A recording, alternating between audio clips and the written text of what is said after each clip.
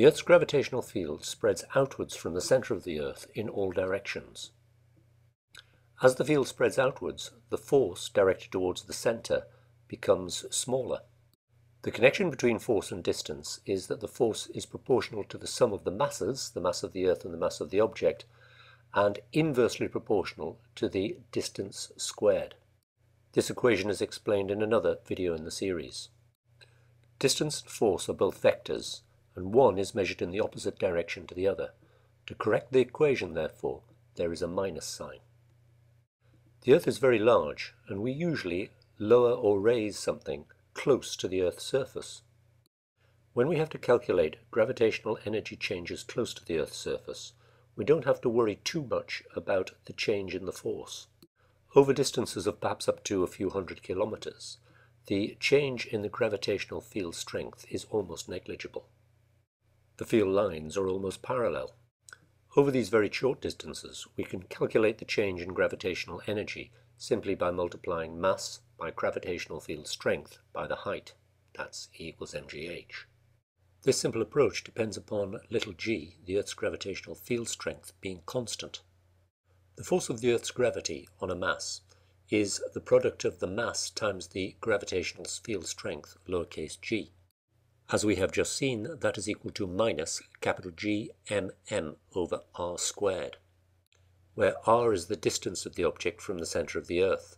Little m cancels, and therefore the Earth's gravitational field strength is inversely proportional to r squared, that is the distance from the center.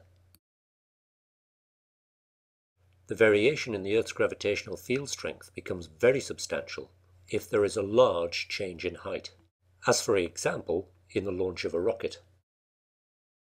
If as the rocket is fired we mark its rise in height in 3 places, each increase in height being equal to the radius of the Earth. Let's now consider the force of gravity at the first mark, at the first height, 1 radius higher than the surface. From its launch at the surface, the rocket has doubled its distance from the center of the Earth. Remember that the force is numerically equal to gmm over r squared. At that increased height, it is 2r, which is all squared, and that is equal to 4r squared. The force is reduced to a quarter. At twice the height above the Earth's surface, which is 3 times the radius from the center, the force is proportional to 3r all squared, and the force is now a ninth of its initial value. Taking this just one step further, at 4 times the height from the center, the force is then 1/16th of its initial value. The energy to raise this rocket is equal to the force, which is mg, times the distance moved, which is h. But here, the value of h, the distance travelled by the rocket, is very large. The change in the value of the field strength is very large, and we have to take that into account. To do this, we integrate the expression and evaluate it between the limits of the 2 distances. That's a distance of r at the surface, distances remember measured from the center, and 3r at the position marked on the diagram. If you don't understand integral calculus, don't worry about it, it's the end point in which we're interested.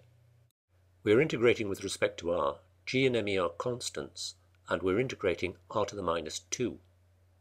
The calculation follows through here as shown. But you don't need to understand this to be able to use the concept of gravitational potential.